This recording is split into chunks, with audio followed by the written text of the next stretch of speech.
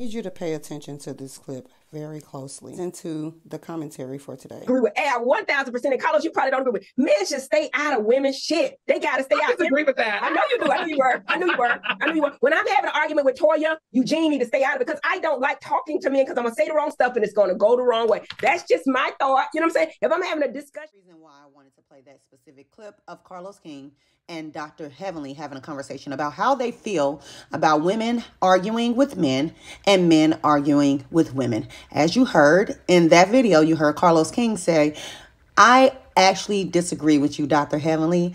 I actually enjoy watching the men argue with the women and vice versa. And he goes on in this clip, just for context, to clean it up and say, well, he prefer for couples to go back and forth with others, whether it be a man or a woman, which we know. Usually when a person, yell out their first comments, that's usually what they feel. But when they are in a room with other people who can maybe enlighten them, then they tend to backpedal and pop. But there's a reason why I played that clip, because I definitely want to get into this conversation that's being had about Winter from Love and Marriage DC. There was quite a few things that was revealed during this interview with Queen Sheba and Winter. And one thing in specific for me that jumps out is Monique Samuels. She stated that Samuels ended up leaving because she felt like the direction of the show was not what they actually intended for it to be. So I found an article from way back when Monique made a statement as to why she was leaving Love and Marriage DC. Thing that Monique Samuels made pretty darn clear on Love and Marriage DC, especially in the earlier seasons, was she did not really call Real Housewives of Potomac by its name.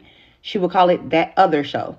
And she would speak a little bit about her past transgressions on the show and how she would like to, show her family in a different light. So that was the whole point of her being on the show to begin with. But here's her remark. If you do your homework, you know that Monique gave two different statements. At least information was leaking, right? We don't know if she verbally said this, but we know that she went to the radio station and she originally stated the reason why she did not return to Love and Marriage DC is because of contractual issues. She said the contract had to make sense.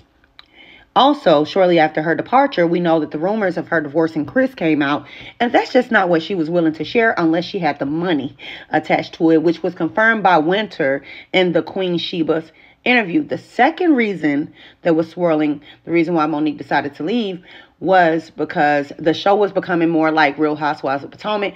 And if you listen to me in the beginning, I just told you, when she would do her confessionals and they would ask her about the other show, she would call it The Other Show. She literally wouldn't give them much more than that. So I can totally understand why she just did not want to move forward with Love and Marriage DC. But Winter let it be known that around this time as well, if I remember correctly, a woman named Angela, whom I found online, she was actually producer of Love and Marriage DC in the beginning stages, as well as Love and Marriage Huntsville. And I saw some information that she produced on Bell Collective as well. But she decided to leave Love and Marriage DC.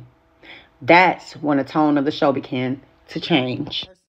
Wanted to put a face with a name, and this is Angela Duggan. I think that's her name. I found her on LinkedIn. And as you see, she has King Reign Entertainment in her bio. I head on over to IMDb. And I see the full cast and crew for Love and Marriage Huntsville. I have Angela Duggan listed as executive producer / co-executive producer / development producer / supervising producer, 135 episodes, 2019 through 2024. When I head over to Love and Marriage DC, she is listed again as executive producer, 18 episodes, 2023 through 2024. So it's not really telling us if she's still a part of the cast or not, because we know 2024 is here. However, in the interview, Winter said that Love and Marriage DC lost Angela at some point. But it seems maybe she's behind the scenes. We just don't know about it. Maybe Winter don't know due to the fact of them not really communicating to the cast. Bonus, I went on and did some more digging as to the producers for Love and Marriage Huntsville and Love and Marriage DC.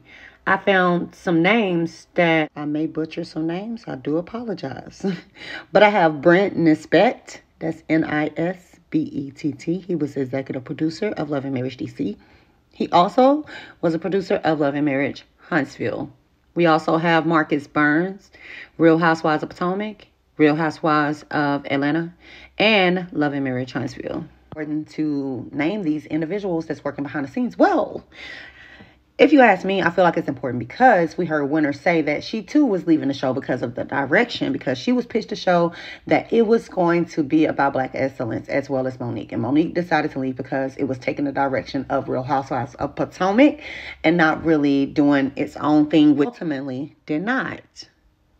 Another name that came up was Andrew Hoagland, and then also Carlos King, per usual. Now, on the Love and Marriage DC side, Love and Marriage DC side, he appears as a producer, but it doesn't tell you how many episodes he worked on. As a matter of fact, it has Melody Cherie listed in 2021 and 2021 only. So I'm not sure how many scenes she actually produced, but she is listed as a producer, nevertheless. But we do know that Carlos King has been producing these shows since the beginning of time. He's the executive, so he has to know what's going on at every given time. But he's telling us and others, especially his castmates, that he has no damn idea. I remember watching the Mommy podcast. Is that Letitia's podcast? Is that the name of the podcast? Y'all tell me below. But I remember watching a segment on Facebook of Carlos King and Letitia having a conversation about what he feel like the direction of Love and Marriage Huntsville should go. And I remember his words verbatim because I screenshotted it, but I didn't post it because they like to strike. Okay. But I remember him telling her that he feels like the franchise should be that of Real Housewives of Potomac and Real Housewives of Atlanta. He wanted to trump that. And so it makes a lot of sense as to why Winter and Monique got the hell up out of there, because they already know what comes with those shows. In my opinion, I feel like a lot of producers are now wanting to be a part of the cast. And that's what's making it unbearable to watch at this point, is because they're really trying to produce TV instead of letting things happen naturally. And we know that they're trying to be a part of the cast because they were saying, Winter was saying that when she was going back and forth during a reunion, someone from the back, I don't know for sure if she said producer. I think she did. Y'all can correct me below. But I believe she said a producer was the one to yell, "Get that B," right? Encouraging her argue with these men on stage. And you know who loves it the most? You guessed it. In my opinion, Carlos enjoys it, because he was once quoted saying, after a petition went out against him to be removed, that if there wasn't any type of toxicity, if there wasn't any type of back and forth arguments, drama, if they were just going to picnics, etc., then we will be calling his show boring. Totally missing the mark. She feels the need to defend, and I like it when I see couples, not when it's not balanced. I like when couples engage. So just like when daddy, your husband, takes you out the house, push you in the car because he knows that. I, like you, have sat back for months and watched Carlos King critique other shows. He's also suggested that some cast members need to be fired. Some cast members are plants. Some cast members need to put on their vision board to ask God for another uterus. I've heard Carlos King even consider him. This man said, as a woman, Wendy and Candace should have reached out to Giselle. Out of compassion, he would think that it would be nothing for them to reach out to Giselle. See, here's my take on that. I truly believe Carlos King can't help himself. He's attracted to drama. I believe that he's one of those friends that don't have anything else to talk about. The deepest he would go is quoting a scripture. But if you're looking for sound advice, deep-rooted advice, something that would move you, you're not going to reach out to a Carlos King. I feel like the only thing he has to offer to people, I guess, that he don't really necessarily care for, people that he's quote-unquote pimping, and I'm using Winter's word, I don't think he has much for them other than, you're going to be okay. You got this. Because, see, as long as he convinced himself that you're going to be okay, he can convince you to continue to make him money. Now, he's confessed on one of these shows that he was critiquing. He said that a lot of the times producers make their money off reruns. That's what he said. Now, I'm paraphrasing, but he definitely said that. Which lets me know the only reason why you get these people on the show is so that you can get the money on the back end. Which then posed the question as to why is it so hard for your cast members to negotiate their pay? Especially somebody of status like Monique Samuels. These are just my opinions. My thoughts, my viewpoints is not to persuade you one way or another. It's to start a conversation, get you to thinking, and really to see where you guys stand with this Carlos King character. I'm going to point out 2 more things and I'll let you go. Another thing that I find very interesting is how he's not willing to call out the bigger celebrities on these shows, like a Nene Leakes or a Giselle Bryant. He kind of straddles the fence when it comes to Giselle. I feel like it's in hopes to get her on his platform so he can interview her. If y'all don't know, years ago, about 2-3 years ago, when he was, I believe, let go from Bravo, I'm not quite sure on the timeline, but there was an article that emerged about Bravo wanting Carlos to sign a non-compete agreement once he was let go. Now it makes sense. Now it makes sense as to why Bravo was considering having you sign that contract if you hadn't signed the contract, but that's his business. I'm just saying, there was rumors circulating that they wanted him to badly sign that contract because they knew that he would try to take their talents. Another thing you guys need to pay attention to when Carlos King is hosting these interviews, something that I had, is when he's asking Dr. Heavenly about her opinion about certain cast members, such as Wendy. The only reason why I'm selecting Wendy is because I heard them today talk about the show on his live and her live, right? Well, before Heavenly could really talk, Carlos was already painting the picture on how he feels about Wendy. And what it was sounding like he was leading up to is that he didn't really like Wendy. He would much rather NECA, right?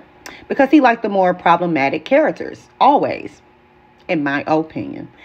Well, Dr. Heavenly began to give her commentary. She said, I know Wendy. I don't know NECA. And then she began to talk about the Igbo tribe and how she's in Africa learning more about the tribes and things of that nature. That's when he began to fold. Oh, well, I don't like Ashley. I don't know how he said Wade, but it just totally flipped. And I just began to think, this is probably how you treat all your cast members. You probably reel them in, make them feel like they're special, and then you flip on them. With the help of production, of course. Yeah, this might be business, right? People sign up, they sign a contract, they know what they're up against. I totally understand that. But when it turns into a toxic environment and you're aware of it because you're orchestrating this, that's when the problem ensues. There's talks that Winter may be suing Rain Entertainment, and Carlos is at the top of that list. I don't know this to be true, but if it is, I wouldn't be surprised. Because one thing about it is what goes around comes around. It's interesting to me, not that I'm happy about it, but it's interesting because aren't you the one that pushed Maurice to sue content creators? And now people are planning to sue you. Wouldn't that be crazy? I was done with Carlos, you guys, when I saw Bell Collective reunion. Although he stopped the emerging of emotions from the family, Sanjay and Selena and Soguchi and her husband, right? We know that there was a breakdown in the family, but I feel like Carlos was really trying to dig in there and really tear them apart. And it was really sad to see because we had never seen the girls in that light. And we know that they were upset, rightfully so, but I just don't think that that should have made the cut. We know what reality TV can do to families, couples. We've seen the reality TV curse. It seems like this man spearheads that environment of ripping families apart. He may say that he cares for you. He may cry with you. He may even dab your tears. But all in all this is for Carlos, in my opinion, is money. Otherwise, why is he on platforms talking about shows? Money, status. He does more talking about other shows than he do on Love and Marriage Huntsville. Because if you notice, when he was doing the reviews with Dustin, he would 9 times out of 10 let Dustin do all the talking. Agree to disagree at times.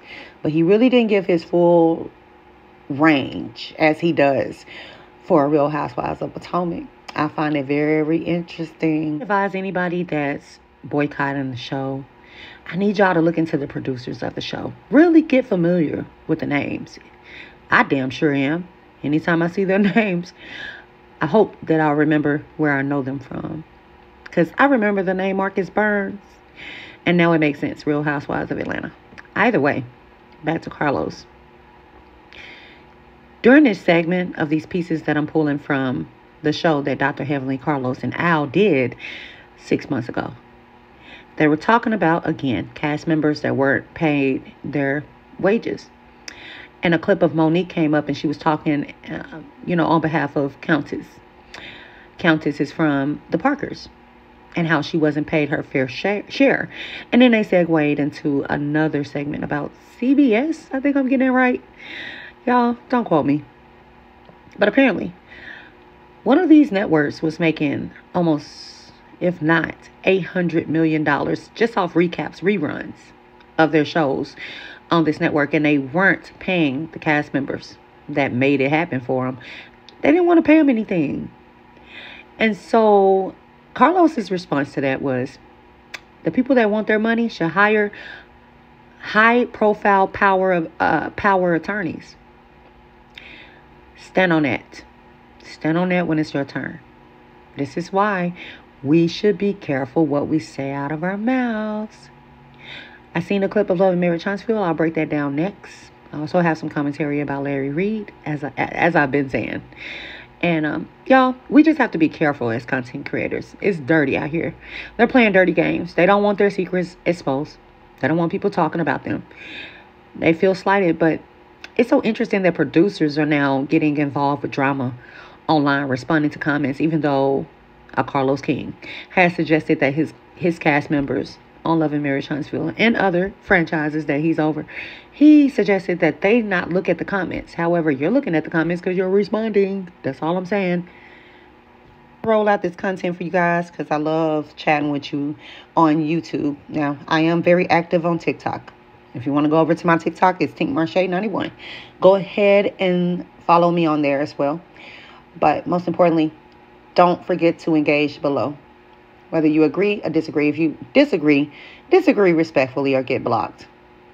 Thank you for your time. See you below.